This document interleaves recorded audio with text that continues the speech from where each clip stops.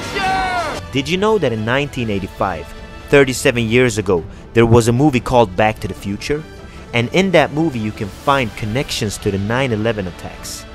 Now let me start with one example, which you find in a parking lot scene where the main character rolls in on his skateboard and a sign says Twin Pines Mall, with 2 pine trees, and below it the time is 9/11 if you turn it upside down. And that's not all of it. At the parking lot, guess who attacks? Terrorists.